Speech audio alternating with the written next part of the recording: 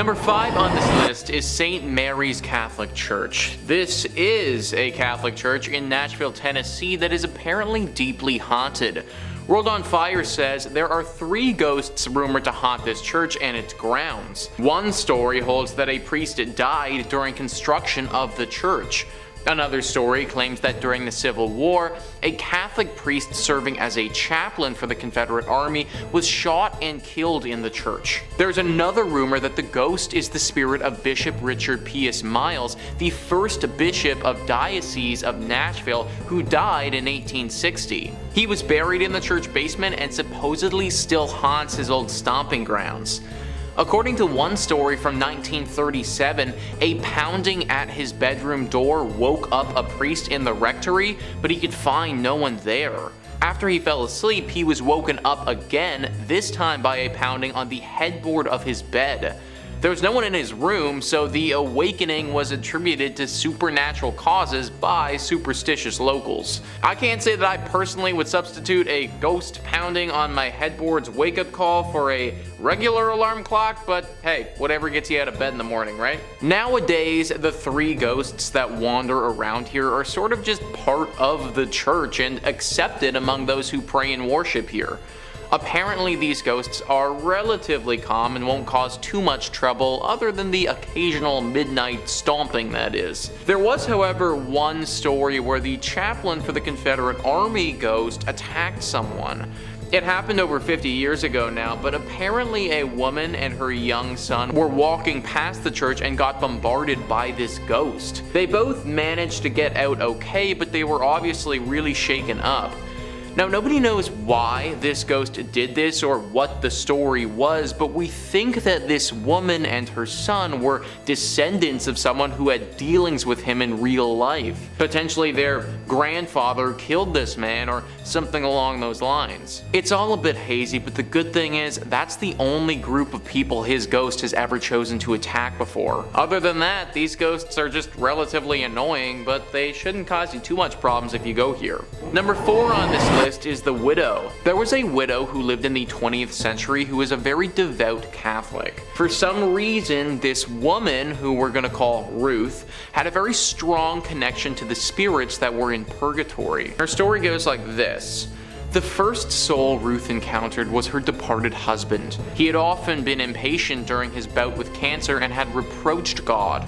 One evening, Ruth heard a voice. That happened almost every evening over a long time when she came in from the stable. Then she suddenly recognizes the voice of her husband, but she isn't quite sure yet. Then she kneels down and just prays the rosary. She recommends her husband in particular.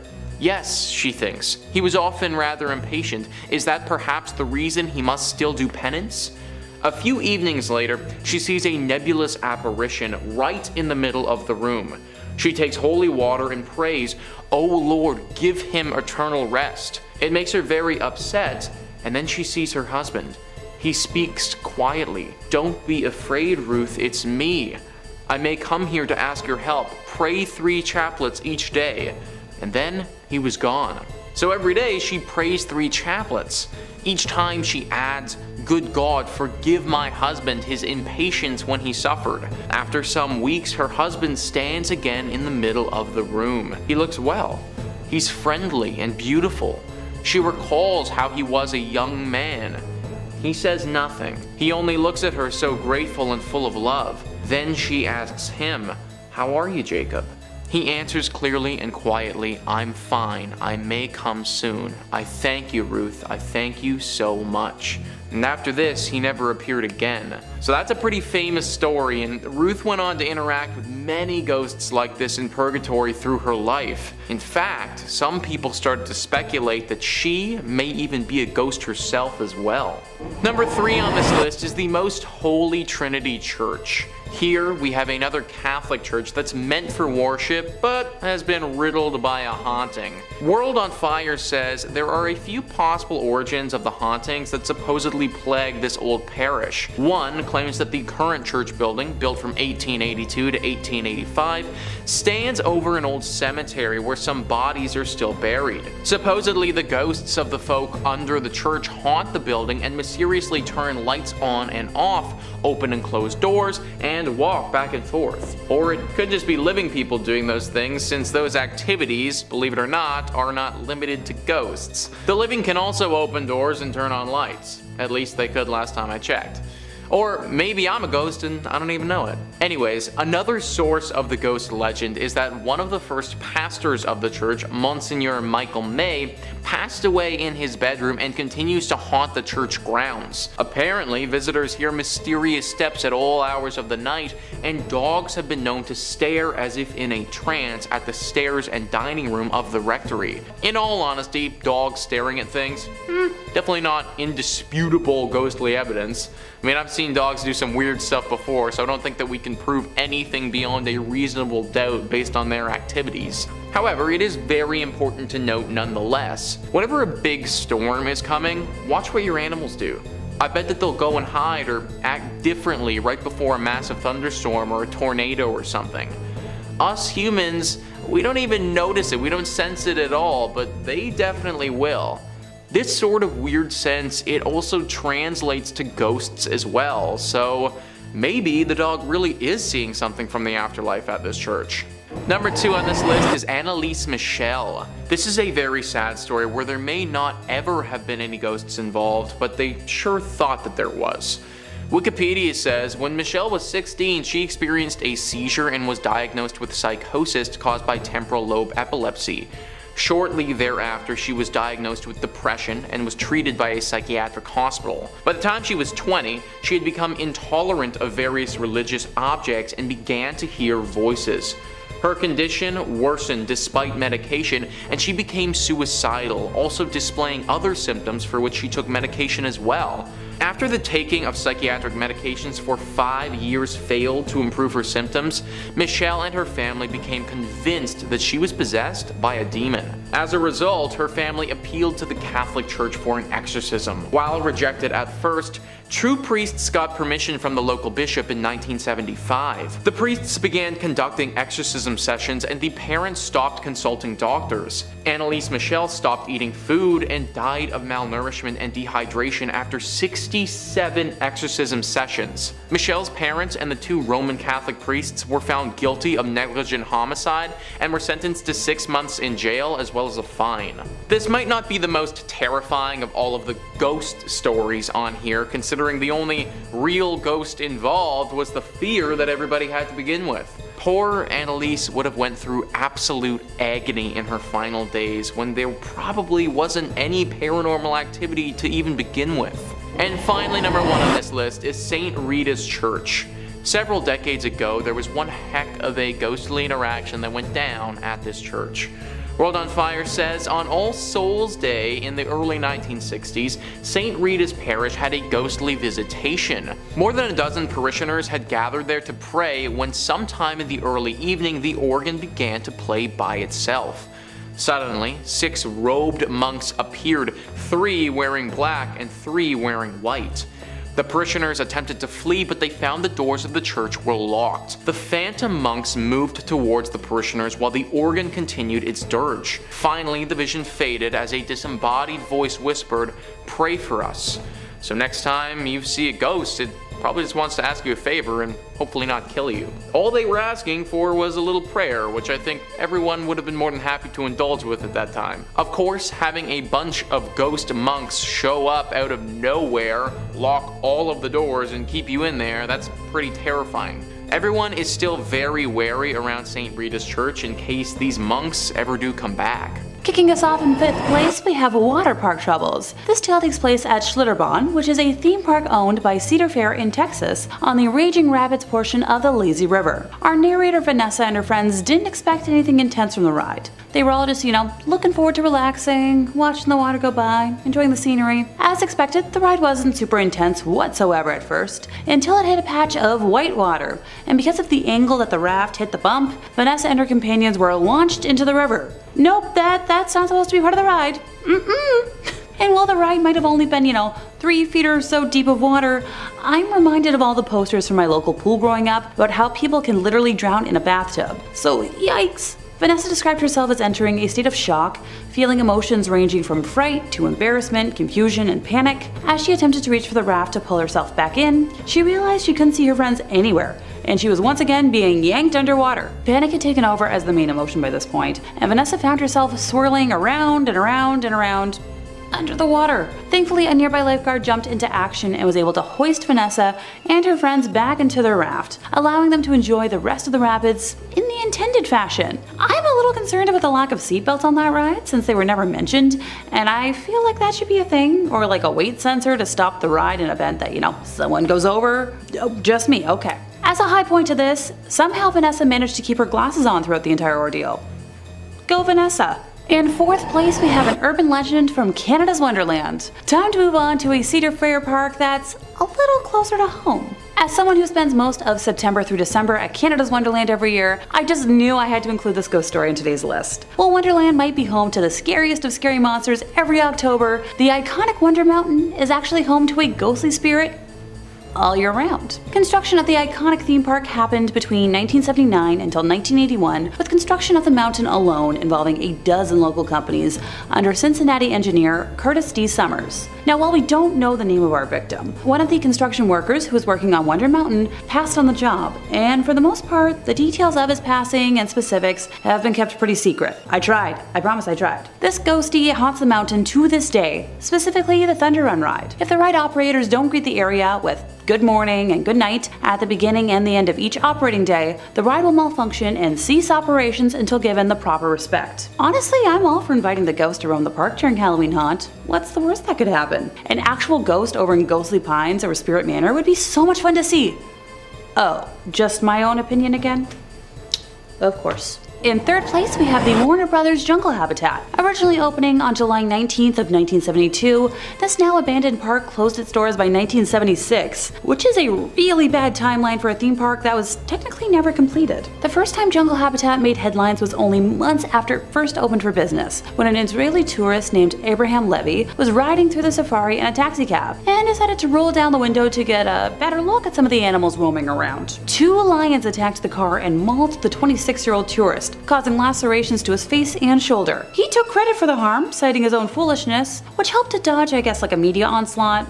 For the most part. By the end of the year, reports of animals escaping into the wilds of West Milford, which is where the park is located, were far too many in volume to be ignored. Besides the sightings of harmless animals like peacocks, there were numerous rumors spreading about dangerous animals such as like a pack of wolves and a lion being sighted along like local roads. Okay, look, I grew up in the land of moose, and I wouldn't want to see one of those on the side of the highway.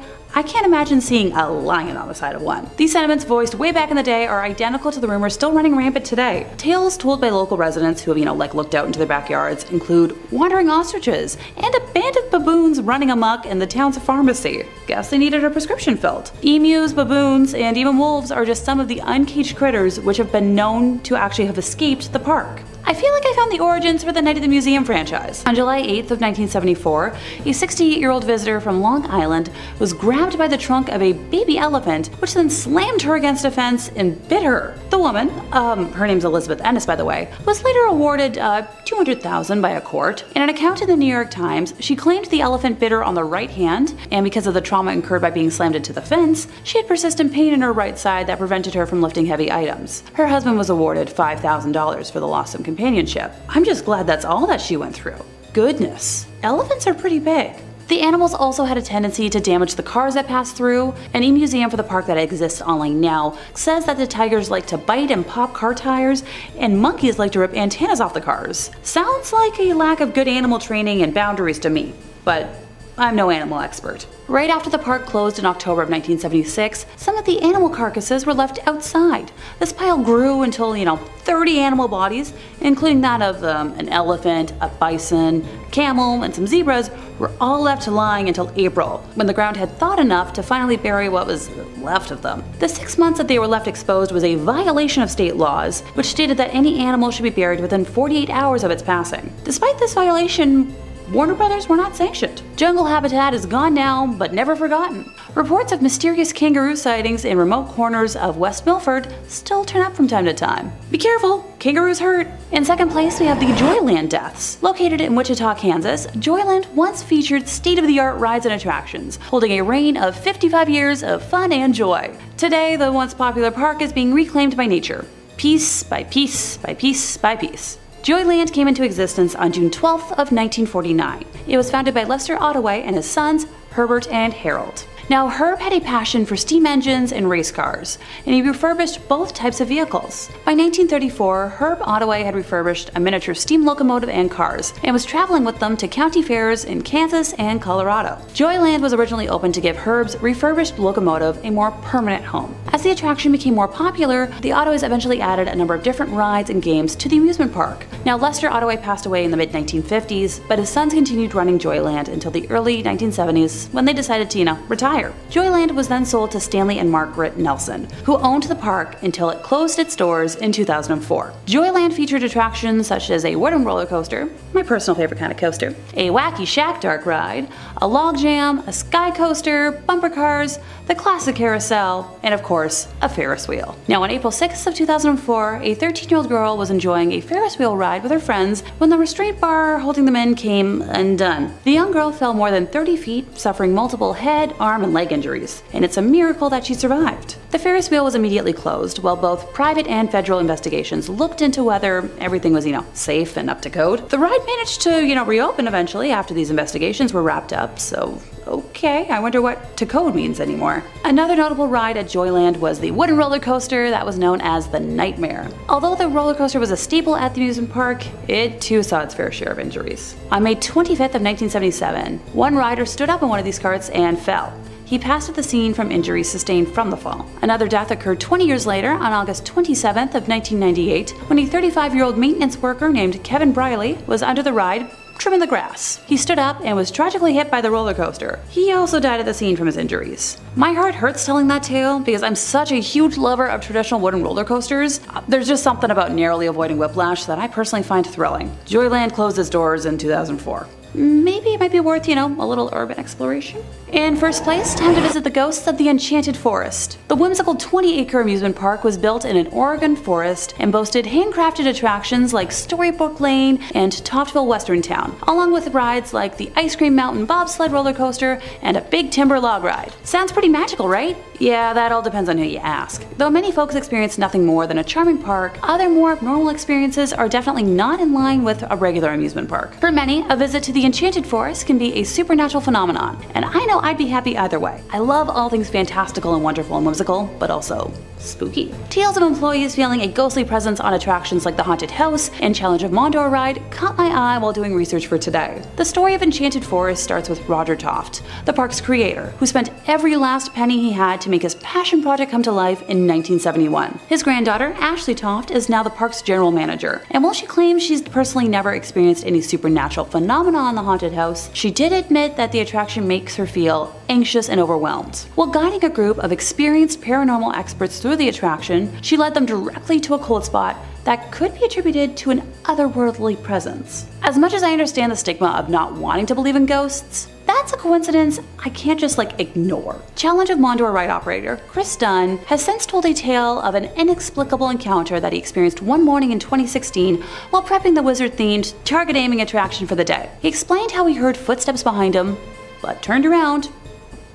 No one there. Mere seconds after hearing the footsteps, he described being hit with a strange energy throughout his body, one that made him dizzy and gave him a horrible case of chills. Now later in the day, the same thing happened, but with more intensity. He took photos of the ride not in operation and captured images of what looks to be an orb that changes shapes in 3 sequential photos. The team of investigators I mentioned before were granted permission to spend a night unsupervised at the park and experience the chilling energy and the Challenge of Mondor and managed to communicate with a spirit in the haunted house. Notice how I haven't mentioned a park tragedy yet as the cause for anything? That's because, unlike the other places on this list, there wasn't one.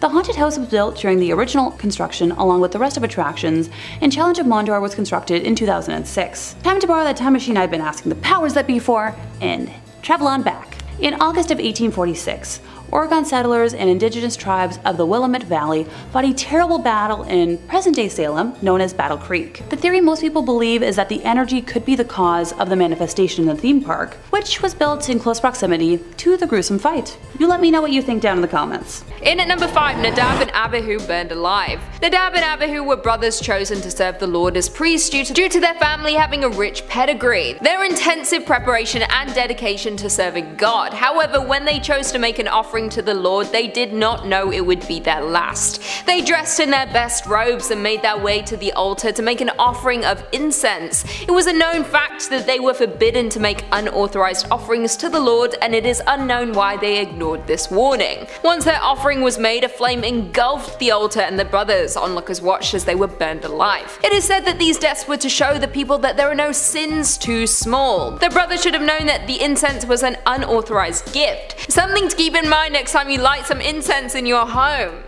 Which I never do, so I'm fine. No one's burning me alive, motherfuckers.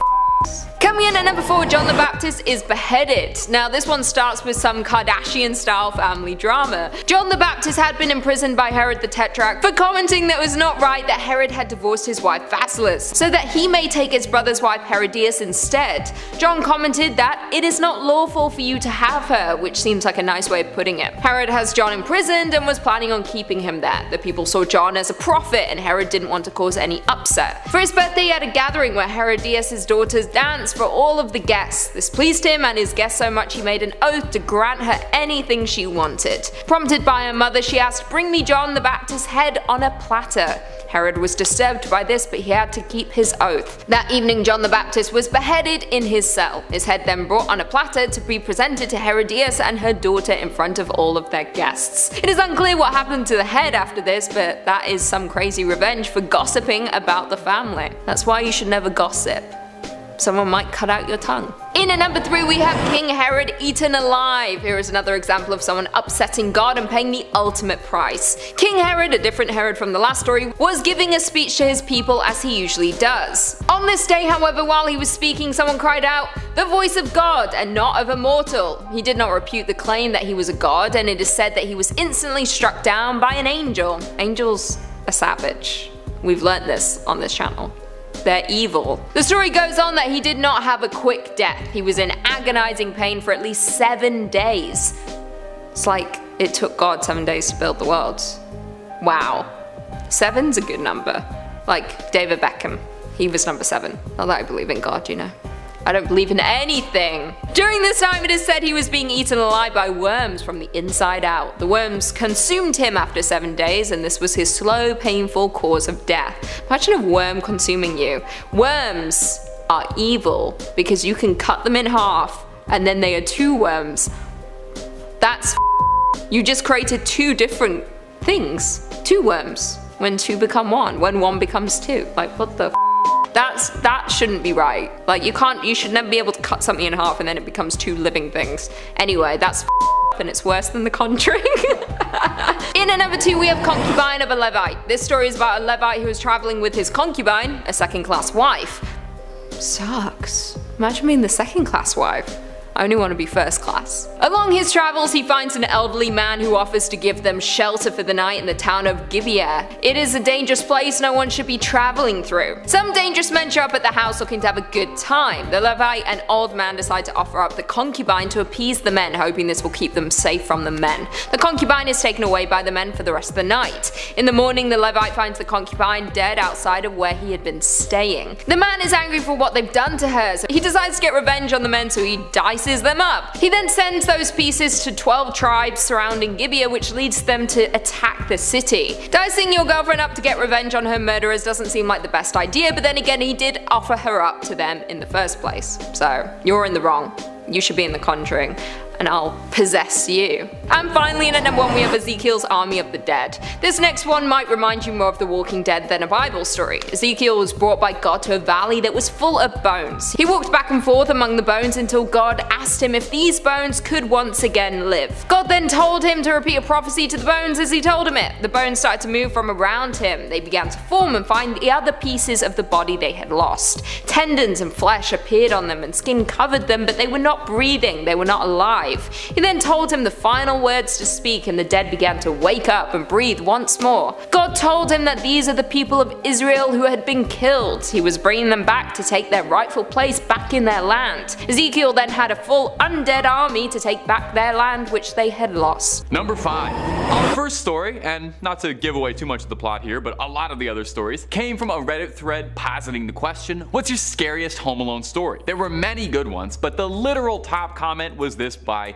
Killer or Angel. It was an average night around 9 p.m. Me and my cousin are at his house, and I'm sitting for the night while my mom and aunt are shopping, and my dad and uncle are at the movies. We're just sitting there feeling strange. Something was wrong, but I couldn't really put my finger on it. I got up and walked to the back door to lock it. When I came back, I saw what was causing that weird feeling. In the window, there was a decrepit and homeless looking man just staring into the window looking at us. My protector instinct turned on. I pretended I didn't see the guy, and I told my cousin it was time to go to bed because it was too late. I took him upstairs knowing damn well there was a man outside that wanted in. Now at the time, I was 5'8" and only about 125 pounds. I did play football at school though. If I remember correctly, I went downstairs to grab a meat tenderizer and I turned back to the window. He wasn't there. I ran to the front door and made sure it was locked, and then I ran back upstairs and went to my cousin and sat down in front of the door. He asked me what was happening, and I told him it was nothing to worry about, that he should just get some sleep. I called the cops and then my dad. The cops said they were half an hour away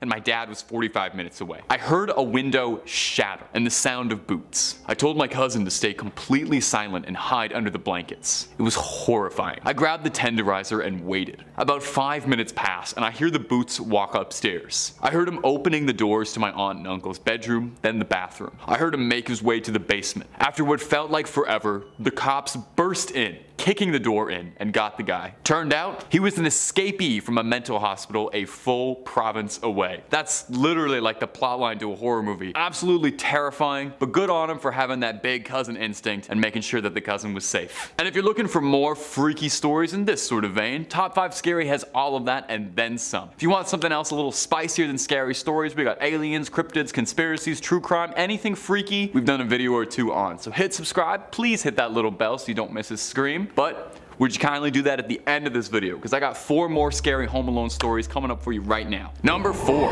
It's another post from this same thread asking about people's scary Home Alone stories. This one very likely is going to have you locking the door tight and probably spending the night with the blankets pulled all the way up to your eyes. I had just moved into my first apartment. It was around 8:30 p.m. and I heard the doorknob moving like somebody was putting a key in it and turning and knocking. At first, I got pretty excited that my at the time boyfriend was home, but then I realized that it was too early in the day. He usually came home nearer to 11 and it was only 8:30 still. So I looked outside at the kitchen window and I didn't see his car or anyone's car that I recognized parked outside, and that's when I started to panic. The doorknob kept moving for a few more seconds and then stopped. A few minutes later, they had some piece of metal that they were sticking between the door to try and open the door. I freaked out, and I locked myself in the bathroom. I grabbed a blade from the kitchen to try and protect myself. I called the cops. Whatever was on the other end was trying to pry the bathroom door open for about 3 full minutes before they stopped. Interrupting the story a bit, can you even imagine how horrifying that would be? 3 minutes locked in your bathroom waiting for the boys in blue to arrive while someone's clawing at your door? This person is braver than I. For context, this video has been about 4 minutes up to this point. Imagine the entire video you just watched, but you're petrified and shaking in a bathroom. Anyway, back to the story. Eventually the cops came in and they found an elderly man roaming my apartment with a crowbar. He used to live in my apartment and he wanted a bunch of stuff back that we took when we moved in. Police told me he was delusional. I'm so thankful and glad I didn't answer to the door. To this day, my heart still skips a beat when someone knocks on my door. And mine too. I don't think I'm opening my door for strangers anytime soon. Number 3. I was home alone and my parents were out of town. We just moved into the house, so there was an empty lot next to the house with a half-built house on it. My parents were the types to always leave the door unlocked. While they were gone, I was watching TV when all of a sudden, the door that leads into my garage from the inside starts to wiggle. I put my TV on mute to listen and I see it move this time. I start freaking out and I'm kind of in shock looking for the phone. I can't find the house phone, so I search for my cell. I remembered I left my charger in my parents' car, so now I am frantically looking for the house phone. Our house was pretty new. So my mom hadn't even put blinds or drapes up in the kitchen or living room. Again, no blinds, no phone. Whoever was wiggling the doorknob starts banging on the windows in the living room. I shoot upstairs looking frantically for the phone and also trying to figure out how and where I'd jump out of my house to get away from the maniac that's probably outside my door if I needed to. He then starts pounding on my door. I can tell at this point that he's using something metal or plastic by the sound of the thumps. I genuinely thought he was going to shoot my door open. I remember at that because I was mad at myself for being such a fool. I frequently talked on the phone, and I always just left it lying around. I never put it back on the base. I wanted so badly to push the button to detect where my house phone is, but I thought if he heard where it was, he'd break the window near it and take it. I then remembered I left the phone in my mom's room, and as I passed the hallway, I see her dad's old weapon in my parents' bedroom, a long arm. I find the phone and I call 911. As I'm on the phone, the window breaks. I'm upstairs and I am scared to death, and suddenly everything goes silent. I'm waiting in my parents' bedroom. Pitch black closet for what seems like eternity. I hear the sirens. Cops show up, but there's no one to be found. I figured they hadn't gone too far since the incident had just occurred, but the cops never found my tormentor. On the plus side, the company that built the house next to us hired overnight security for the house, which was definitely refreshing. Number 2. In fall 2016, I moved into half of a really old house. It was built in the 1880s, a stone's throw from the original campus of Indiana State, which is now a park filled with homeless people. The owners basically turned it into a weird duplex kind of deal. Anyway, the layout of this house was pretty weird. You walked in the door and you were in a living room type space, and then you kept walking and there was a doorway to a bedroom, and past that was the kitchen. No doors. Only door inside the apartment was to the bathroom and one that led to the shared basement. This is a terrible living situation, may I say. My first night there was uneventful. I was kind of uncomfortable because I hadn't lived by myself in a long time, and I was just sort of feeling lonely and on edge. I stayed up late and eventually fell asleep, but woke up around 3 in the morning. Cliché, I know. What woke me up sounded like a group of drummers were drumming on every flat surface of the living room. It went on for a while and I was completely terrified. It was just a cacophony of sound. After about 2 or 3 minutes, I finally gathered up the courage to get up and check on it. And as soon as I passed the threshold to the living room, it just stopped. Nothing happened the rest of the night, but I didn't get much sleep at all. A couple of days later, my friend was visiting and he was about to leave. We were standing by the front door to my bookshelf and I told him about how I was having trouble sleeping, and I told him that story about my first night there.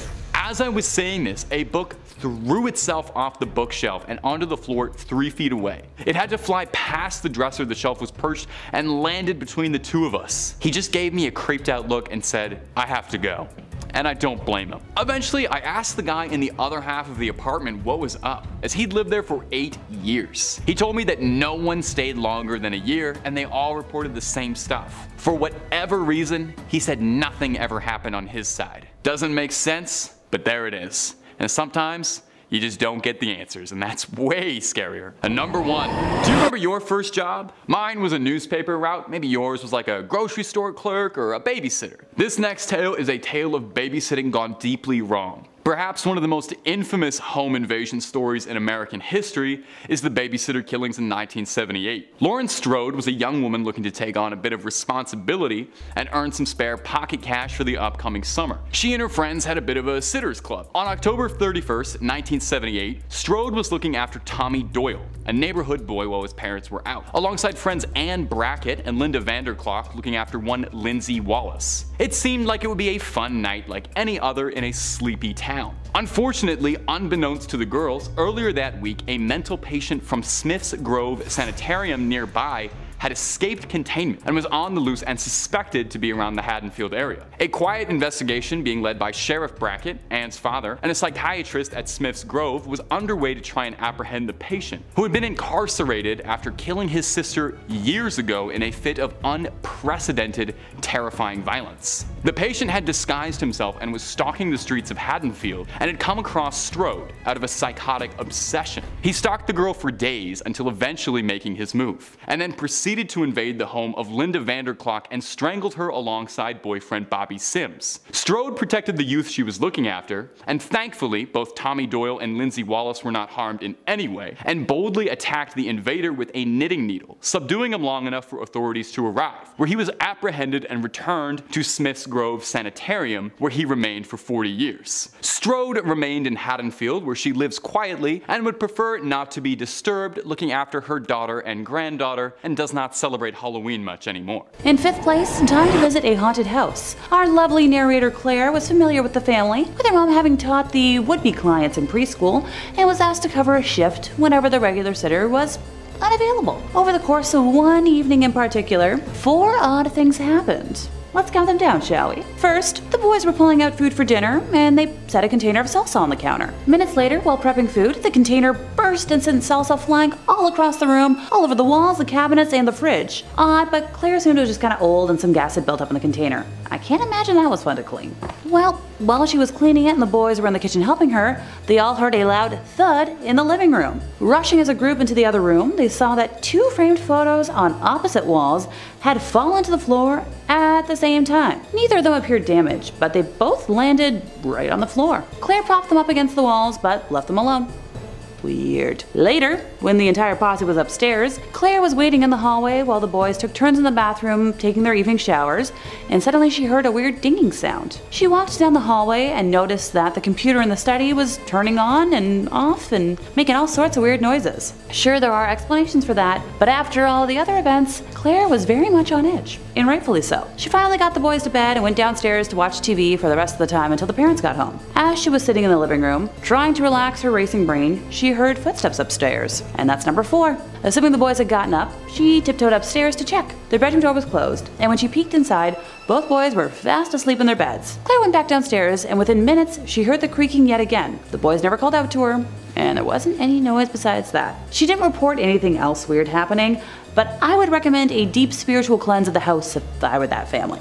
Just my 2 cents. In 4th place, we have a case of moving dolls. As someone who collects creepy dolls, this story definitely intrigued me from the get-go. Here's the thing with dolls with a personality, okay? They have to be treated with respect, carefully preserved, and be in a quasi-emotionally stable environment, or else weird things are, they're gonna happen. Don't worry, I promise a video on my personal creepy doll collection is coming soon. I'm just waiting on one of them to be ready to take a day trip to be on camera. It's a whole thing, but we respect boundaries. Oh, where was I again? Oh, right. Poor Ashley. She arrived at the Lanford house one night, ready for what she thought was a typical babysitting evening. Upon encountering Sarah, mother of Kelly, she realized that poor Kelly was indexed within an inch of her life. Sarah had prepared a thoroughly detailed binder of everything Ashley would ever need to know about Kelly, and more. From a tab explicitly spelling out Kelly's allergies, to her every phobia, each show she was allowed to watch on TV and when they'd be on, and more. It took a while for Ashley to scoot Sarah out the door, but when she did, Ashley breathed a sigh of relief, wondering if the night was going to be an easy evening, or what the heck had she gotten herself into. Going through the binder herself, she observed that it was indeed supper time, in accordance with the minute-accurate schedule, and began following the precise instructions, prepping the water pot to boil. I would never be able to follow a minute schedule. No, thank you. While she waited for the water to, do its thing, Kelly offered to introduce her to the dolls that were in the living room, and Ashley happily accepted, hoping to figure out if the ward was genuinely neurotic or just a poor victim of extreme helicopter parenting. Kelly introduced Ashley to each doll in great detail, and then began to act out scenarios, pretending as if the dolls were alive and out to hurt her. Now look, I'm not gonna pretend I was a normal kid, but I don't think I put my Barbies in a scenario to end my life. I'm thinking, yeah, I don't think so. Poor Ashley ran for the binder, flipping through the phobia and usual behavior sections in an attempt to see if there was a way to placate the situation, when suddenly, Kelly stopped, as if nothing had happened. Ashley tried prompting her, seeing what had taken over, but nothing. By this point, the pot in the kitchen had finally reached a boil, and Ashley turned her attention to making dinner, hoping that sticking to the schedule would avoid any further weird behavior. After supper was over, and Kelly was watching one of the pre-approved shows on the list, Ashley noticed that some of the dolls that were previously in the display case had disappeared, and she couldn't find them anywhere in the house. Kelly hadn't left the first floor of the home while Ashley was making dinner, so she couldn't have just run off with them. She tried to shrug it off, but the weird thoughts continued to plague her mind, and rightfully so. It wasn't until later, when the duo was upstairs, that Ashley found one of the dolls hanging upside down from a painting that was way too tall for Kelly to reach anyway, and parts of another throughout Kelly's room while trying to put her to sleep. Ashley was thoroughly terrified at this point, and yeah, ditto, and when Sarah arrived home, bolted from the house as quickly as she could. The next morning, she woke up at home in her own bed with the last of the missing dolls next to her. She mailed it back with no return address and refused to ever enter the Lanford home ever again. In third place, we have a Scream knockoff. While Taylor was in her last year of university, she was determined to make extra money and decided to post ads online for babysitting and dog walking services, adding photos of herself and her phone number in an attempt to appear as legitimate as possible. Roughly an hour after finalizing her posting, Taylor was cooking herself dinner and heard her cell phone ringing from where she left it in her upstairs bedroom. Sadly, she couldn't retrieve it immediately since, she was handling a lot of hot pans, so she let it ring out. A few minutes later, it began to ring again, and when she didn't retrieve that call either, whoever it was called back, and repeatedly until she was finally able to leave her pans and bolt upstairs to answer it. When she picked up, all that she could hear was heavy breathing, so after she didn't get a reply, she hung up, but the phone rang again the moment she put it down. Annoyed by this point, and I would be too, Taylor picked up once again, this time finally encountering a male voice. The conversation began normally, so Taylor assumed that the call before was just a bad connection. He explained that he had a duo of very young offspring and wanted to know if she thought she could handle that responsibility. Taylor informed him that she had experience dealing with poorly behaved clientele before and assured the man that she could handle what he was describing. The man followed up by asking if she could do any overnights, and this is where the red flag started to kick in for Taylor. Dang, I should have brought one today with me to count them off. Oh well, just imagine it, right here. Whee! Thanks to common sense kicking in, she firmly said that she would not babysit overnight and was met with only heavy breathing in response. She asked if he was still there, and after a period of silence, the voice asked, "Are you a virgin?" Taylor, completely stunned, hung up the phone immediately. The phone kept ringing non-stop for the next hour. The awful man had withheld his number, so she couldn't specifically block that number at first, but then eventually found the function to block withheld numbers on her phone, did it, deleted her number from the ad site, and went on to message every other person on there in her local area with a babysitting ad to warn them, finding out that this caller was a common annoyance or rite of passage to those who had listed their numbers. Poor Taylor was so scared that she was jumping at every shadow for the rest of the evening. In second place, we have the end of a life. Sheila Schrock was a teenage orphan who lived with her older brother in Birmingham, Michigan, an attractive and affluent community. Sheila was babysitting in an upstairs room of a house at 1772 Villa Street early in the evening of January 19th of 1976 when she was surprised by a man who had just come from breaking into 3 other houses in the neighborhood, holding a pry bar and a screwdriver. Her assailant, described by a witness as a thin young white male, somewhere between the ages of 18 to 25, around 5'10" or 6 feet, with a sparse beard, prominent nose, pointed chin, removed her clothing, forcibly fornicated with her, and as this horrified neighbor witness watched from a nearby roof from which he was shoveling snow, ended her with a series of shots from a semi-automatic. That's specific. Allegedly, the attacker looted the home, making off with a firearm, jewelry, and blended in with the crowd on the street to escape. The eyewitness described the vehicle as a 1967 Cadillac, and even with all this detailing, he has never been apprehended. Poor Sheila. Like, that is such a specific remembrance of somebody's face, and even with all that, you can't apprehend him? Dang. In first place, we have a complete kidnapping. On October 24th of 1953, Viggo Rasmussen, a professor at La Crosse State College in Wisconsin, hired Evelyn Hartley, the daughter of a fellow professor, to take care of his own very young daughter. That evening, Evelyn's father Richard called the Rasmussen house several times after she failed to check in as planned around 8:30 p.m. and was met with no answer each time. Concerned, he drove to the house, and when he arrived, the doors were locked, the lights and radio were on, and items were scattered all over the house. The living room furniture had been moved around to different places, ditto for Evelyn's school books. Richard found her shoes in different rooms, with one shoe upstairs and another downstairs. He also found his daughter's broken glasses upstairs, but no sign of his actual daughter anywhere in the home. During the search of the house, Richard observed that every room that could be locked was in fact locked, minus a basement room at the back of the house that had an opened window that was missing a screen. The missing screen was located outside of the room in the backyard, leaning against a short stepladder. Pry marks were found on some of the windows, and footprints have been found in areas of the house, along with traces of red fluid, leading to red handprints, on the garage that was over 100 feet away. Oddly enough, the charge Evelyn was watching was still fast asleep and unharmed. Police believe someone took Evelyn through the yard, but dropped her on the ground before carrying her further, and this was supported by the police dogs who tracked her scent trail that ended 2 blocks away, where it's assumed that she was tossed into a vehicle, just like a sack of potatoes. They were told by one neighbor that they had seen a car repeatedly driving around the neighborhood, and another person who lived nearby claimed they had heard screams an hour earlier, assuming it was just from local kids playing. Now, before anyone calls out nonsense on that, have you heard kids playing in the neighborhood? That gets loud. 2 days after the incident, local resident Ed Hoffer told police that while driving his vehicle, he was almost hit by a dark green, two-tone 1942 Buick as it was speeding in a westerly direction. So for me, I'm like, okay, green car? Inside the Buick, Ed reported seeing one man was driving the vehicle, while a second man was in the backseat with a girl. Ed also reported that a few minutes before the incident, he had seen the same 2 men with the young girl as he was pulling outside his brother-in-law's house, located conveniently around the corner from the Rasmussen house. Ed stated that the girl was wedged between the 2 men, and he had thought that she was, intoxicated, as the 2 men were holding her by the arms as they were walking down the street. Now, if you think this all sounds a little too suspicious and made up, you're not alone. The police did bring in Ed as a suspect, but sadly he passed 2 lie detector tests, and no remains or DNA were found on his property. Some folks, such as myself, are pretty sure he had something to do with all of this. Several days after that fateful night, various items of clothing, many of which were stained with red, were found at different locations, and tests proved that the red stains matched Evelyn's DNA. Over 1,000 members of the local community, including law enforcement officers, the National Guard, Boy Scouts, and La Crosse State college students and faculty participated in a search.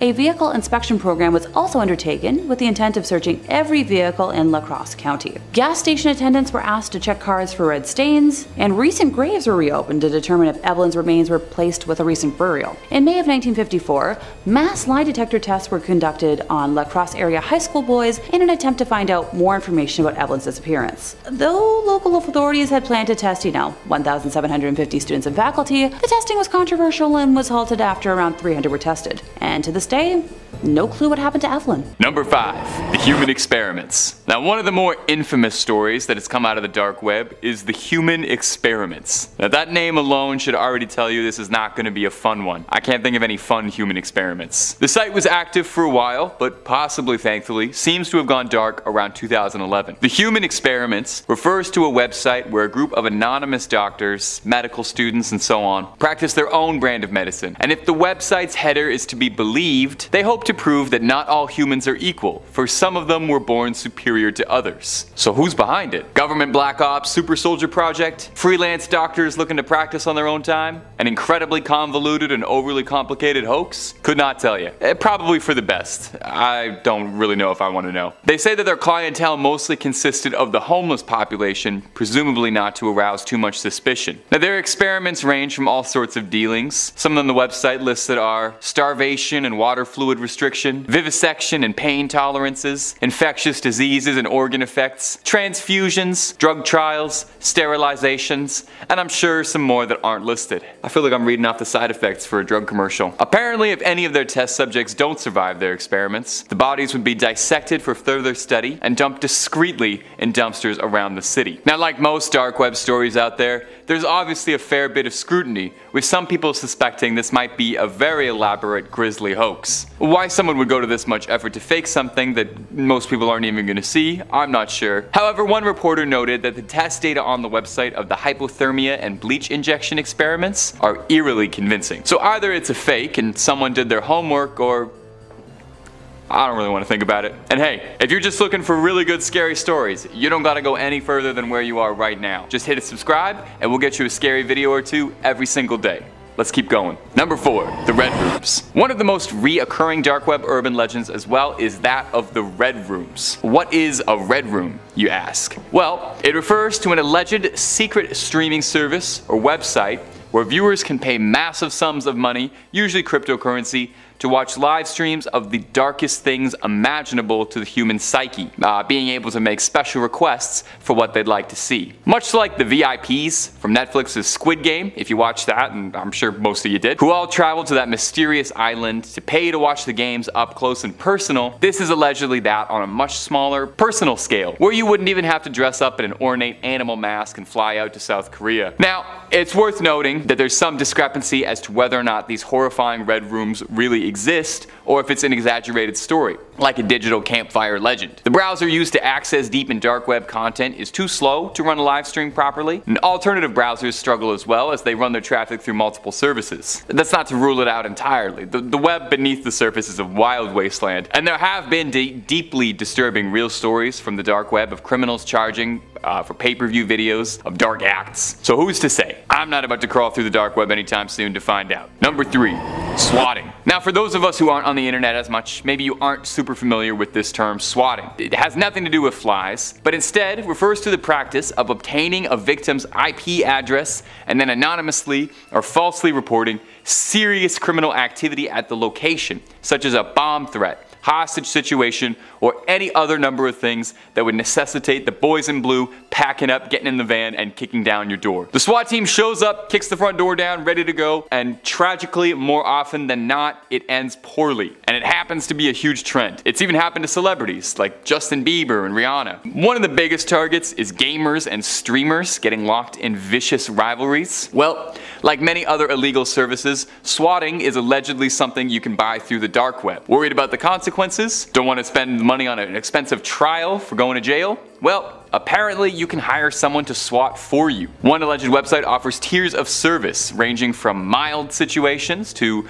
a little worse. They'll bring many people and raid them, all the way to the lofty, the SWAT team comes and from there they'll do anything. Now despite huge sentences for swatting, up to 25 years to life by the way, in case you're wondering, it's still a fairly common occurrence. Disposable phones, encrypted phone numbers, and even Skype have all been tools for the would-be swatter. As such, various law enforcement agencies across the United States have been trying to crack down on the practice as much as they can in order to dispel any would-be swatters from getting any bright ideas and to dispel any more tragedies from occurring. Number 2, bed bugs. This one is really out there, but I'm gonna be honest, it's the ones that are really out there that are the ones I'm most interested in, of course. I want to bring you the stuff you probably haven't seen in any other top 5 videos, and this was too good to pass up. On a Reddit thread asking plainly, what's your dark web story? We had this from user UrbanHawk1, who said that in his time on the dark web, he saw all manner of nefarious business, but none that truly stuck out to him more, none that was stranger than one man who was trying to acquire a massive amount of bed bugs shipped to his home. Naturally, people on the marketplace website were a bit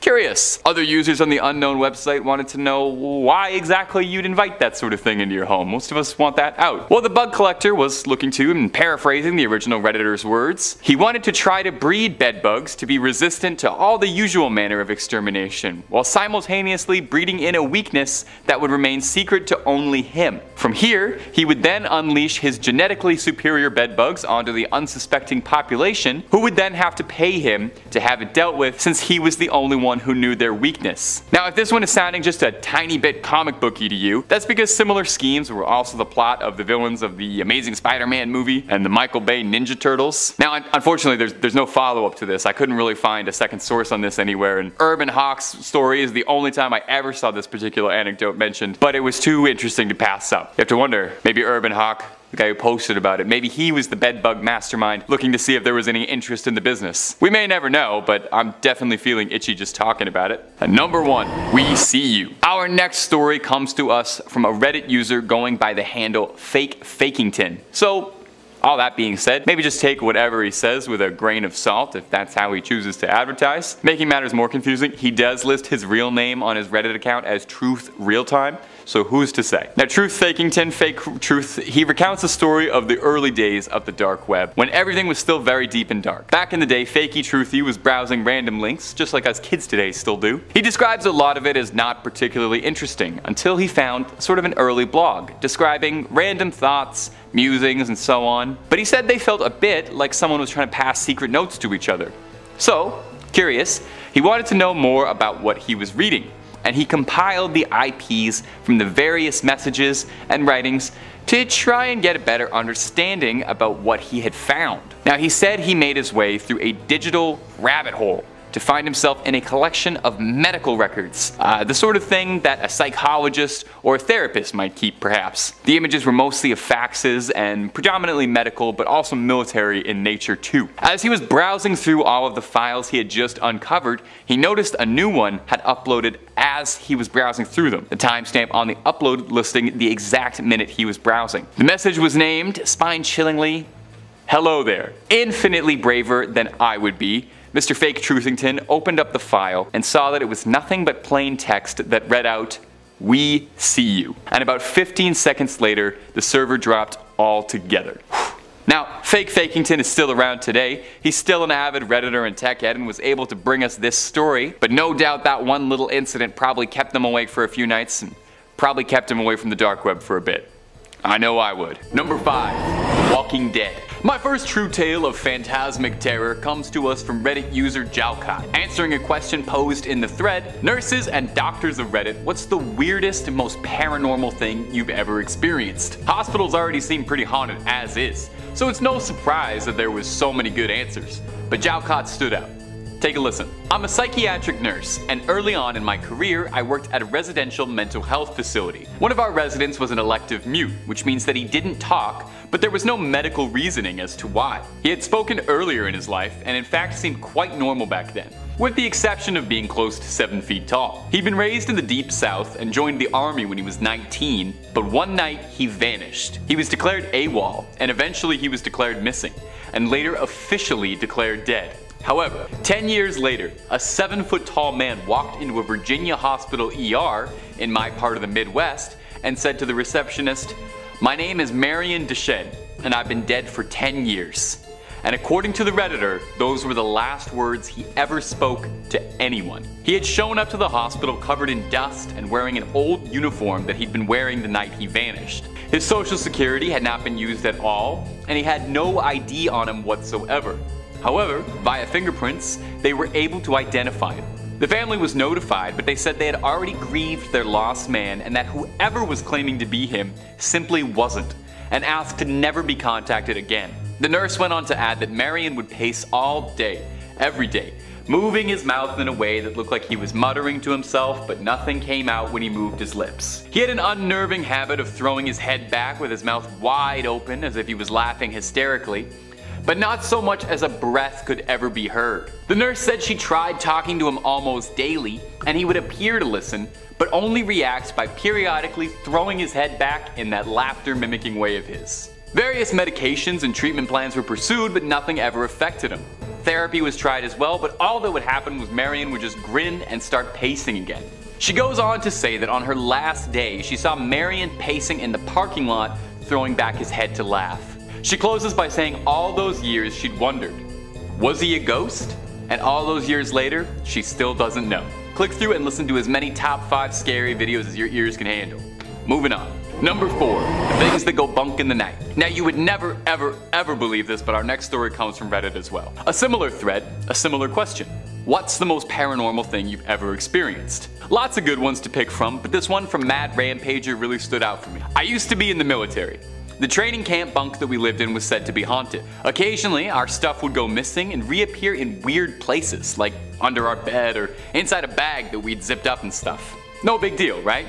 Weird things happen, and I mean human error and all that. Well, then came the instance that freaked everybody out. It was night after lights out, and my friend was on his phone texting his girlfriend. Most of us had been drifting off to sleep and we were lying on our beds when suddenly my friend heard the shuffling of feet from the corridor. So, thinking that it was our sergeant, he quickly hid his phone under his pillow, rolled over on his side, and tried to get to sleep. What happened next still chills me to the bone to this day. While he pretended to sleep, he heard someone right behind him at the other end of the bed saying, "Don't worry, you can continue to pretend to sleep." I could have dismissed this as a figment of his imagination, except me and 5 other people around him heard it.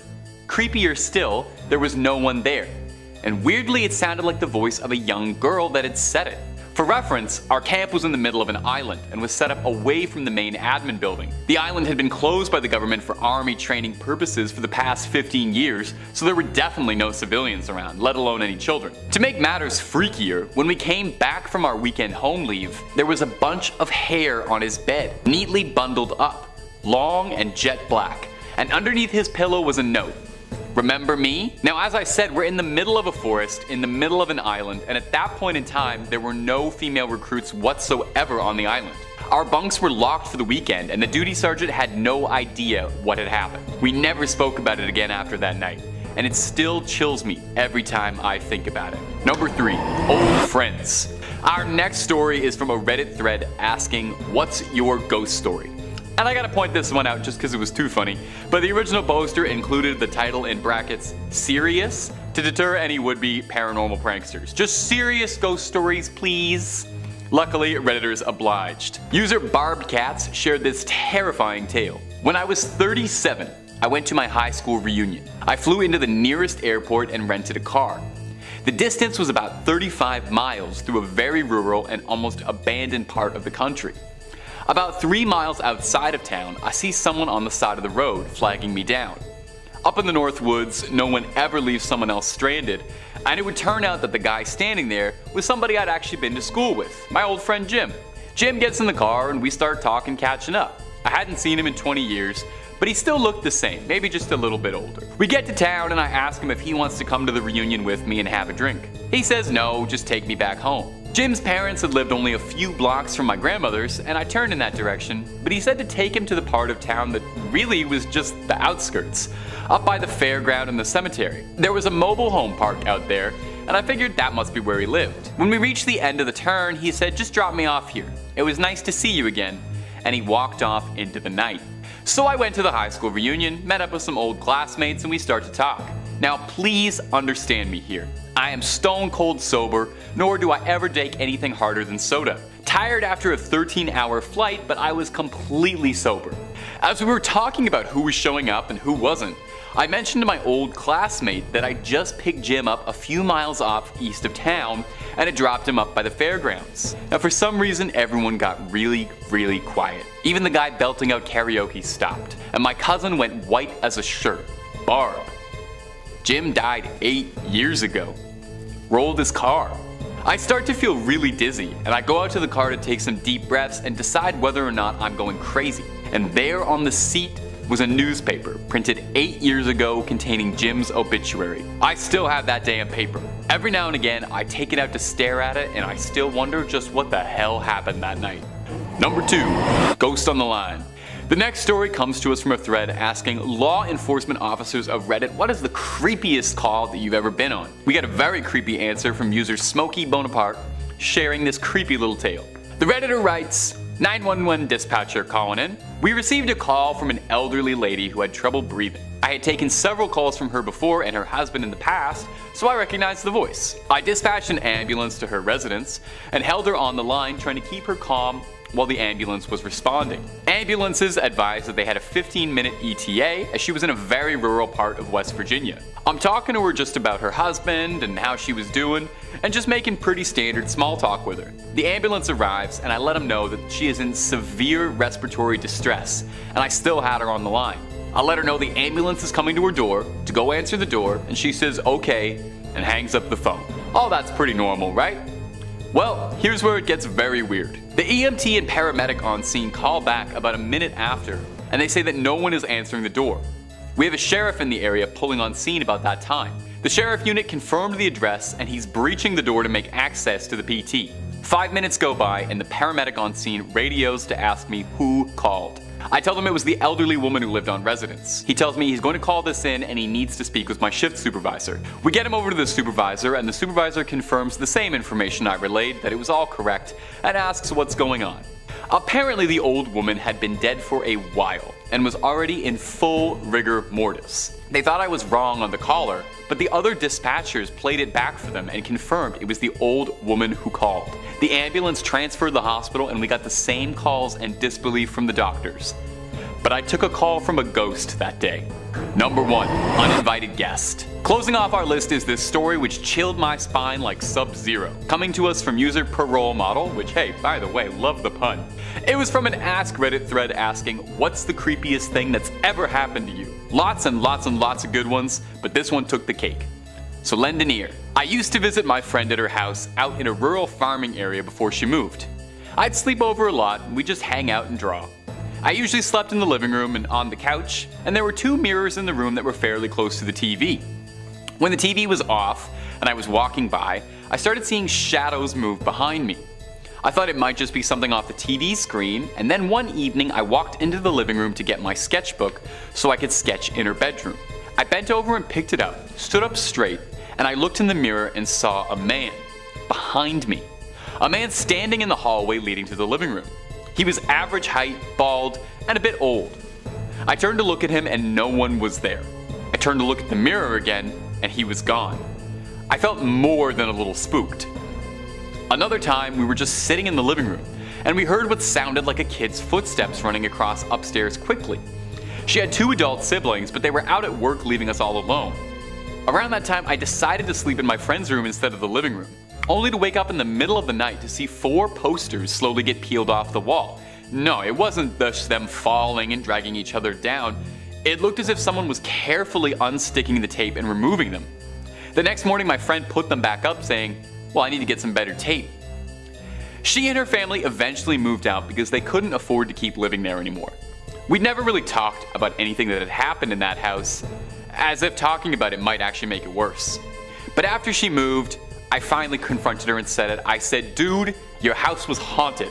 I hope you knew that." She replied, "Yeah, we knew it was. Some guy and his granddaughter used to live there, but he took her life and then took his own. So it was probably them or something. I never told you because I didn't want to scare you." Later, she would dig out a copy of a news article she got from a local paper about the crime. The picture that went with the article was the exact man I saw all those years ago. Coming in number 5, we've got the St. Louis exorcism. "I cast thee out, thou unclean spirit, along with the least encroachment of the wicked enemy and every phantom and diabolical legion." Sounds a lot more intelligent and intentional than the stuff I'm usually saying, right? Well, that's because it's a quote from this particular exorcism. Which exorcism is that, you may ask? What makes this one special and noteworthy? I figured I'd get this one out of the way off top, especially if we're talking about true stories scarier than The Conjuring. This is the exorcism that inspired a movie that began a wave of nationwide hysteria, convinced people it was cursed, and essentially pioneered the demonic possession flick as we know it now. That's right, the St. Louis exorcism I so vaguely referred to in the title is actually the tale behind The Exorcist. Holy smokes. So, now that we've got the prelude out of the way, let's talk about what makes this story so spooky. It's a wild one, that's for sure. Apparently there was a priest who had just finished up a year at Harvard that had recently returned home. He was hanging out in a residence known as Verhagen Hall where he had heard the most blood-curdling laughter. It was like a mixture between mad screaming and hysterical cackling. This, of course, drew some attention and brought people to check on the person making this noise. Turns out there was a 14-year-old boy behind this horrible cacophony, and thus began a deep investigation. At night, the boy would contort into different nigh impossible shapes and scream out in tongues, making little to no sense and giving off the impression of being possessed by demons. Obscene words, phrases, and images would appear as raised welts on his skin, and at one point an enormous X appeared on his chest. This could be interpreted as the Roman numeral for 10, which led the priests to believe he was taken over by 10 demons. As things got worse and worse for the boy, he started sustaining seemingly psychic injuries. He'd thrash and bleed and do awful things, but his heart rate never seemed to change. This is where that classic vomit scene was born. Apparently the boy would spit foul substances at the attending priests. I wouldn't be too surprised if the 360-degree head spin had roots here too. There were plenty of witnesses during this exorcism, but the whole ordeal has been scrutinized over the years. The details are questionable, but the story remains. It's hard to overlook something so iconic. Coming in at number 4, we've got the Panama exorcism. Jumping way forward in time, this paranormal occurrence was a big news item in early 2020. This is a truly terrifying tale considering all the human suffering involved. In January of 2020, a large group of bodies was discovered in an indigenous area of Panama, supposedly all the result of a large-scale exorcism. All the victims and suspects were members of a local indigenous community. It seems that a small sect of people had banded together to rid the neighbors of what they considered demons. So there are two possibilities here. We've got the chance of a real demonic possession and the idea that it spread to 15 odd people. That is a massive demonic presence, one that folks likely would cower at the sight of. Most possessions seem to limit themselves to a single person, maybe a family at most, but 15 people. I don't know if a conjuring story would be able to begin covering all of that. Wild. However, there is the alternate tale, one that is just as, if not more, scary. There's the possibility that the sect of people performing these exorcisms weren't looking to rid their neighbors of demons. They could simply have been deluded and looking to cause some harm. When you hear that 15 people were kept locked away from the world, forced to undergo rituals with the pretense of cleansing, you might not immediately think of actual possession. Cult behavior might be more front of mind. While the details of the exorcisms themselves are foggy at best and the true intent of the exorcists may never be known, there is a 100% possibility that this was truly terrifying for all involved. Coming in at number 3, we've got demons in Arkansas. With all sorts of strange ailments culminating in a fall from a second-story window, this tale is complex and full of twists. A nurse with a history of running marathons, Amy Stamantis, was perfectly healthy before her experiences with supposed demons. Then, out of the blue, she started acting strangely. She forgot how to do her job, she couldn't walk in a straight line, she couldn't even pick out her clothes in the morning. It worried the people in her life immensely, but they couldn't figure out what was going on. This behavior intensified over time, turning into things like screaming at former colleagues and disrobing at family events. Doctors couldn't find where this strange behavior was coming from, even though she was going to all sorts of different places to see if anyone could figure it out. The voices in her head proved to be too much, and she found herself falling from a second-story window. Paralyzed and clinging to life, she was ready to give up. Then, during a prayer service for Amy, a Pentecostal evangelist noticed something was off. This woman had performed exorcisms, or something similar to exorcisms in the past, and claimed to see demons within Amy. She prayed over her and heard a growling from within. That sealed it, and she began an exorcism. Using anointing oils and prayers to God, this evangelist eventually flushed the demons right out of Amy. A happy ending for sure, but could you imagine going through that kind of possession and not knowing what was happening? Coming in number 2, we've got the Winchester House. So, get this. The folks who live here are convinced that the ghosts of people killed by the guns they manufactured haunt their house. Making deadly weapons has to weigh heavy on one's conscience, so I suppose this was an inevitability. Still, the amount of supposed ghosts and demons in this house is off the charts. So much so that they had to get really creative with the architecture. At some point, the heir to the Winchester Rifle Company, Sarah Winchester, decided to have a sprawling mansion built. It never seemed to be complete though. She would continuously bring in contractors to build new features and change up the old ones. Apparently she wanted to confuse the ghosts of people killed by her family's rifles. I guess these ghosts came back with a vengeance at some point and found their way into the family home. So inside, there are plenty of different structures meant to keep the phantoms spiraling. Stairways to nowhere, doors that open into walls, hallways that become labyrinths, and more. An alternate telling of the story has Sarah Winchester doing all of these wacky renovations because she wanted to be an architect. However, I like putting the stories together, where the budding architect has to battle the ghosts that have come back to get revenge for all of the lead pumped into them. The process of figuring out that these apparitions were actually returning to the home of the person who started the rifle company that would eventually kill them is a spooky mystery waiting to happen all on its own. But adding in these spooky maze-like features to an old mansion? Tell me you don't want to learn more. And finally, at number 1, we've got the Axe Murder House. Sounds promising, right? Located in Villisca, Iowa, this family home is considered one of the most haunted places in America. Back in the early 20th century, a family was mysteriously hacked to bits here. Someone broke in and chopped them up with an axe. Thus the name, the Villisca Axe Murder House. The culprit was never found, and to this day nobody really knows what happened here. This story has made for quite a reputation, and those who spend time here will back it up. Visitors claim that there's a dark paranormal power embedded in this house, and are often willing to pay out the nose to attempt an overnight stay. More often than not, these visits are cut short. Demonic laughter has been reported, light fixtures have failed and fallen on people, and all sorts of household objects have been flung about. There's even the tale of a paranormal investigator who spent a night there and ended up stabbing himself before his time was through. Be careful and maybe reconsider spending time here. We'll keep telling the spooky stories so that you don't have to go and find out for yourself.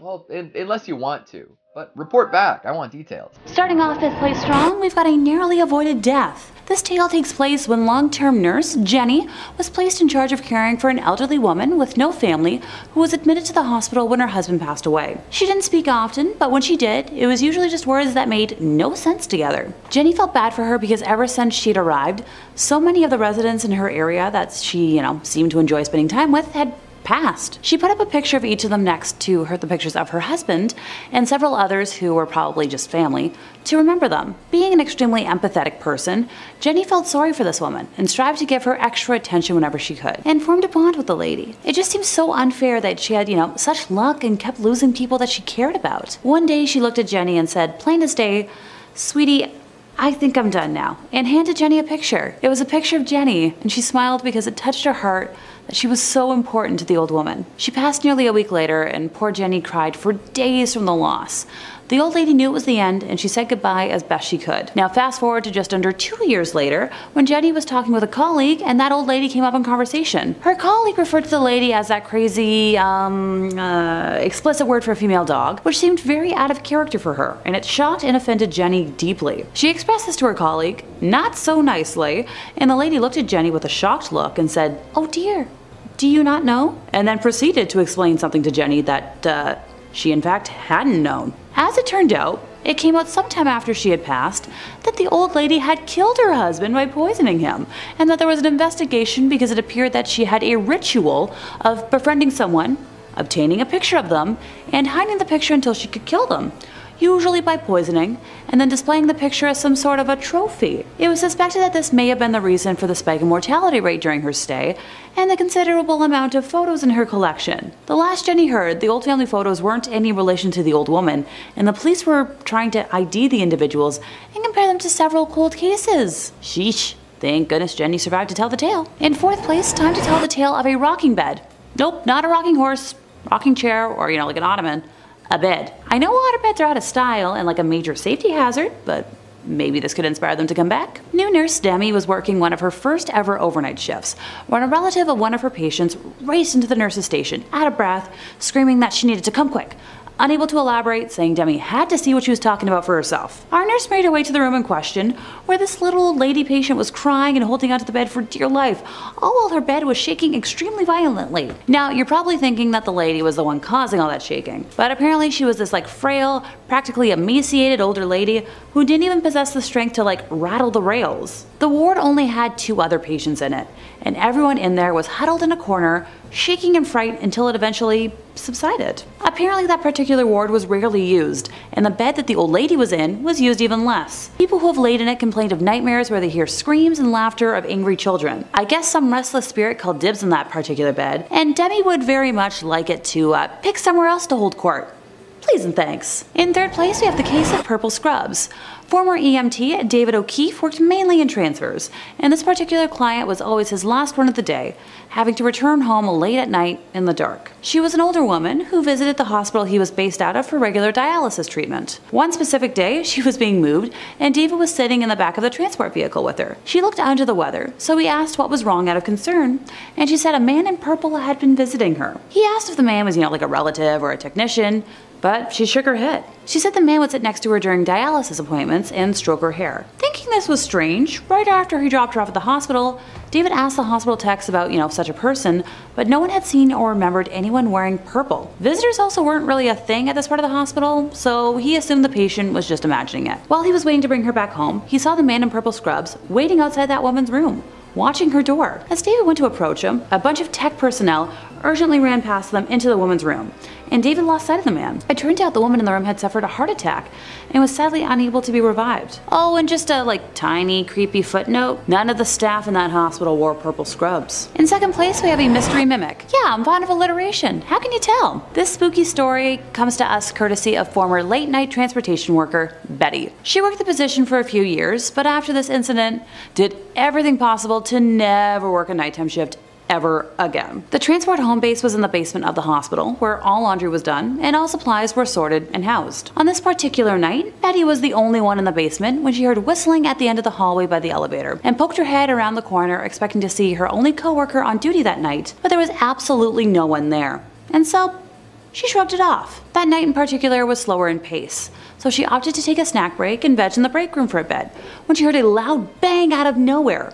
Betty walked into the hallway and a bed was rolling down the hall, bumping into the sides of the walls. Now at this point, she assumed that her coworker was playing a prank on her, and she directly radioed him to chew him out, but he swore he was upstairs. Honestly, I'd be assuming the same. I've had a similar situation in a haunted house I used to work in at an old theater, but Betty was smart about it and determined to catch her coworker in the act. She started walking down the hallway, and as she passed the laundry room, all the machines started up. She poked her head in, expecting to find him, but the room was completely empty. Just a tiny worrisome spooky flag. Nothing to worry about, right? As she walked into the laundry room, the machines came to a complete stop. Betty froze at first before regaining her senses and making her way towards the elevator, when she heard whistling from the other end of the hall. Now at this point, she's certain that she's the only worker in the basement and is repeatedly pressing the elevator buttons in an attempt to rush it. As she was waiting for the elevator, things started falling off the shelves down the hall. Betty could only stare in shock as boxes of gloves, tissues, and packages of tubes fell off various racks one by one. Her entire body broke out in goosebumps, every hair standing on its end, and the feeling of being watched had completely consumed her thoughts. When the elevator finally arrived after what seemed like forever, Betty felt the sensation of someone brushing her arm and screamed in panic. Upon exiting the elevator upstairs, she made a beeline for the cafeteria, where her coworker actually was, and broke down explaining the entire ordeal. Now, before y'all ask, but Alexa, how was this spirit a mimic? Turns out that Betty usually whistles to herself at work at night, chats with the laundry folks during daytime shifts, and the items that fell off the shelf slowly were common items that she would have to retrieve. Big note for me on this one. In first place, we have terrified security staff. Security guard Mason claims that while he wants his location to stay anonymous, he used to work overnight security in one of the largest, best, and oldest hospitals in the USA. He and his fellow security officers all have stories about one building in particular, which was built in the late 1800s and was the original psychiatric building for this hospital. Now, being the late 1800s, not much was truly known about psychiatric disorders at that time. On top of that, this hospital was known for its medical research. Sadly, with what we all know about history, when you combine the two, that spells out a lot of nightmares. A couple years before Mason started working security there, this building in particular had been converted partially into offices after the newly built part of the hospital had dedicated a section for the updated psych ward. Mason's rounds for the first night of our tale happened to include, yep, you guessed it, that building. At night, this building was empty, due to most of the staff who worked in those offices leaving by 5 p.m. every day. Apparently some folks like to rush home, which is fair, but they would leave their office doors unlocked, which was a big no-no, due to medical information being located in their offices. Big confidential stuff. Kinda want to keep that locked up. It was security's job to go to each floor, make sure every door was locked, and if it wasn't, to secure it themselves. Mason did his initial sweep of the building to make sure it was clear of people, and then proceeded to do door checks. The hallways were pretty narrow, so he could check both sides of the hallway's doors at once. At the end of this hallway, there were 2 sets of doors you had to go through to reach the final office, which was a dead end, so you had to come back out, go the other way. He noticed everything was secure, so he was ready to move on to the next floor. He exited the 2 sets of doors from the dead-end office and froze at what he saw. Every door that he had already checked was completely ajar, and set so perfectly so that their own weight wouldn't cause them to shut again. A single wheelchair had appeared at the end of the hallway and was facing towards the steps. Mason had heard other security officers outright reject that set of rounds due to the strange stuff that was happening, but he originally laughed it off until that night. He went around and forced the now open door shut and tried to shrug it off. Nothing else weird happened that night, and he returned the next night to patrol the miners' ward. The area was just under construction, so security was needed to make sure nobody got hurt by accident and all the workers were doing their job. Safety first. When Mason was hanging out in the break room before his shift officially started, other security guards were discussing various reports of seeing a young human with brown hair who would disappear randomly, and Mason dismissed this as just gossip meant to spook off the newbies. An hour into making his rounds, a foreman who had stayed late called security and asked for a security officer to come up because, quote, a youngin' with brown hair had locked himself in a room and he didn't want him to get hurt with all the open wires in there. Mason answered the call, went and unlocked the door for the foreman, and looked in a 20 by 8 room for about 10 minutes, and upon seeing no one, called it in as a false alarm. He attempted to shrug it off until he received a call for backup in the psych ward, and when he arrived he noticed the patient was in a state of panic near the remnants of a shattered chandelier. Now, before he had experienced the abnormal happenings in this building, Mason claims he would have written off his testimony as idiocy. But the patient claimed that something held him in that spot as the chandelier started swinging wildly until it started to fall. When it started to fall, he was let go and allowed to move and scrambled out of the way before it hit him. Now, this was the beginning of the end for Mason,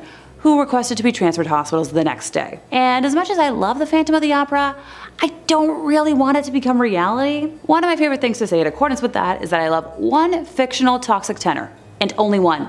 Emphasis on fictional. Number 5. The Trans-Allegheny Asylum. Built in the Civil War era in West Virginia, this asylum was designed to house around 250 patients, but ended up housing more than 2,500 people. People locked in cages, lobotomized with ice picks, tied to the beds. It's safe to say that this place is a nightmare in itself. Since the asylum was briefly a Civil War military base and absolutely haunted to the core, people have spotted uniformed soldier ghosts strolling the corridors. Patients were previously admitted into the asylum for a variety of reasons, including asthma, laziness, egotism, and even greediness. This was a different time. This led to more and more patients being admitted, causing the asylum to overflow with staff and bedding. It is said that the most famous ghost is the presence of a small girl named Lily. She was either a former patient or a child of one of the housing staff or patients. Back then, it was very common for women to be admitted while pregnant. One thing's for sure, she spent her childhood and her afterlife stuck within these walls. Ghost hunters make contact with her spirit all the time, apparently. Staff members say that there are always toys strewn out on the 4th floor, and Lily's been known to move them around herself. Small balls rolling down the hallway on their own, running footsteps and voices can be heard playing with things on the floor. Lily is known for her loud laughter, as well as her interest in playing games with staff and visitors. Other experiences include dark shadows, objects moving on their own, disembodied voices and cries. This place is haunted. Today the asylum is used as a historic and ghostly tour hotspot in which haunting stories combined with the decaying look of the structure creates the contrast that the asylum is well known for. The asylum itself was created with good intentions. It was meant to treat people who needed care, but soon it became misused and the people it originally meant to care for were horribly. After closing its doors for good in 1994, they reopened to educate and tell the tales of the patients themselves who lived and died within these walls. Number 4. Danvers State Hospital. Located about 21 miles north of Boston, the hospital opened on May 1st, 1878, and the hospital's first patients arrived only days later. The inspiration for H.P. Lovecraft and Batman's Arkham Asylum due to its gothic look and its twisted patients. This asylum followed in the same footsteps of any classic mental asylum. It was only meant for about 500 patients, but ended up housing around 2,500. Low staff, no rooms, and of course treatments such as shock therapy and lobotomies. This asylum was the very first to operate the transorbital lobotomy, where an ice pick is inserted through the eye socket and into the brain. Ouch. The staff started to experiment with this new method on the elderly, mentally disabled, alcoholics, drug addicts, and insane criminals. The staff used treatments like shock therapy and lobotomies even when they didn't need to. Of course, due to the extreme methods of controlling patients and the push for science, patients started dying there, and their bodies were found days and months later. The cruelty just began. The doctors were using lobotomies to cure anything from daydreaming and backaches to delusions and depression. Visitors described how dirty the patients always looked, how they were creepily wandering the halls and sometimes even blankly staring off into space. Some of these patients weren't even suffering from anything, and the extremes of the treatments are what drove them insane. The asylum was of course shut down and its building demolished. Some patients left the asylum while others are spending eternity under its grounds. The asylum's buildings don't exist anymore, but its cemetery does. Danvers State Hospital closed on June 24, 1992 due to budget cuts within the mental health system. And the 770 patients who died at Danvers were buried in the numbered lots on the property, with the hospital replacing traditional headstones with patient numbers. This is just one act of cruelty and dehumanization the hospital was known for. Number 3.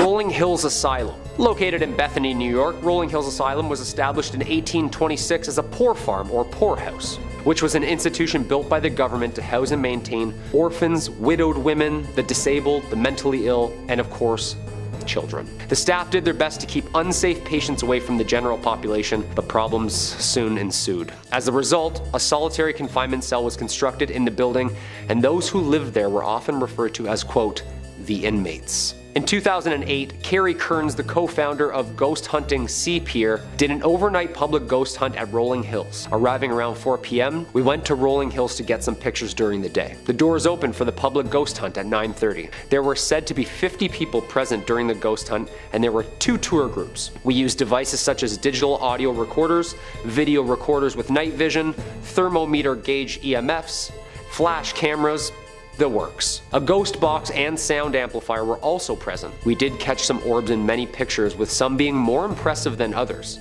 What appears to be a mist or a smog coming out from behind the nurse's station door scared us. On film, on the 2nd floor, doors of the solarium move on their own. Even shadows of people standing and walking behind the doors appeared. We also caught some EVPs with our digital audio recorders, with a voice of what sounds like an elderly lady screaming, quote, "You, go away." When in the electrotherapy room, I had 2 episodes of sharp pain that lasted approximately 1 minute to the left side of my head and right above my eye. Twice in the electrotherapy room. Around 4 a.m., Mike and I traveled from the area of the organ room down to the 2nd hallway and sat against the sides of the hall. While Mike and I sat there, I began to feel something touch and crawl up my right leg. As that happened, another shadow peeking from around the corner of one of the doors made us super uncomfortable. It was just staring at us. While investigating on the 3rd floor, there were sounds of someone walking around. I felt the touch of a hand touch my face, and a couple seconds later, one of the other investigators further down the hallway said she felt something holding her hands squeezing hard. I wonder what this mist was. Sounds like some Ghostbusters plasma right there. Number 2. Penhurst Asylum. In October 2019, Ripley's Believe It or Not spent a night at one of the most chilling and gruesome asylums that ever stood. Penhurst Asylum in Pennsylvania has been called many things. Ghost Ward, the Crazy Kids, and of course, one of the most haunted asylums on Earth. The team spent a night and had this to say about its history and their experiences. Penhurst's long history of misconduct of children, for example, used punishments such as the removal of children's teeth if they were labeled a biter. The employees' cruelty has been well documented over the years, and is that of Dr. Jesse G. Fear. Literally the worst name for a doctor. Chris Levine, an open-minded skeptic, and Flip Searless, team leader, were just a few of the crew who spent the night with a variety of audio recording devices. Apparently the Echo Vox, which is a tool for investigators, started playing kids jingles. Quote, "We were getting a lot of different children's songs, but the one on repeat was Pop Goes the Weasel. It was pretty terrifying because we heard kids singing along with the Echo Vox in the background." Flip had asked,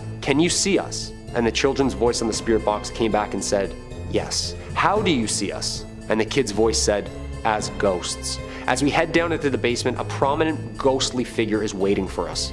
The King. A menacing figure popular with the paranormal enthusiasts who visited Penhurst over her years. The King was a maintenance worker here from the 40s. His domain? The boiler room. He was not well, and he was known to treat the patients cruelly. He's known to come across on EVPs as a large shadowy figure creeping around corners, and he'll even touch you. Though they're uncertain if he's a poltergeist or demonic entity, he's come across with a creepy laugh. He told us his name, and the crew even had a full conversation with him. After listening to the Ghost Box recording, the team were nervous when they heard the King yelling, "Leave, leave, leave." We started on the right foot because I offered him a cigarette and asked him if he wanted to smoke. He said yes. Fast forward 10 minutes and he clearly did not want us in that room. He would just repeatedly yell, "Leave." That's horrifying. After asking what would happen if we didn't leave, the King's voice screamed, "Choke." Spooky. Okay. And coming in at number 1, Waverly Hills. Opened in 1910 in Louisville, Kentucky as a 2-story hospital to accommodate 40 to 50 tuberculosis patients, Waverly Hills earns its gruesome history from its tortured patients, ghastly medical experiments, and the infamous body slide, aka body chute, aka the death tunnel, where the dead were transported down and collected at the bottom by a group of staff who would collect them to be cremated or buried. A true ghost tale has featured numerous stories by visitors to Waverly Hills Sanatorium. In one of these cases, an experience was of Mary Lee. She was a young woman who lived in the sanatorium while it was open. On September 10th, 2006, Tom Halstead of Missouri Paranormal Research took a photograph of a ghostly apparition that looked almost exactly like Mary. Some believe Mary is the nurse who hung herself in the haunted room 502, while others believe she contracted tuberculosis herself from a prolonged exposure to patients due to the sounds that they hear. mostly coughs. Whoever this mysterious woman is, she's been captured and feared for decades. Doppelgangers, also known as double walkers, are a type of spirit that mimic the appearance, voice, and mannerisms of anyone it encounters. At Waverly Hills, looking across the room and seeing the exact replica of yourself is pretty common. Even tour guides at Waverly Hills have reported seeing doppelgangers of themselves, and in some cases, the doppelgangers were almost identical except for gaping black holes where the eyes should be. Probably the most famous spirit at Waverly Hills is a little boy known as Timmy. Timmy was around 6 years old when he died in the hospital. Since he died with his whole life ahead of him, his spirit can't move on, and he wanders the hospital in search of life. Visitors often bring toys or bring small balls for him to play with, and many claim that they see the balls bouncing on their own, slamming against the walls, or whipped at high speed down the hallways. One thing's for certain, this place is one of the most haunted.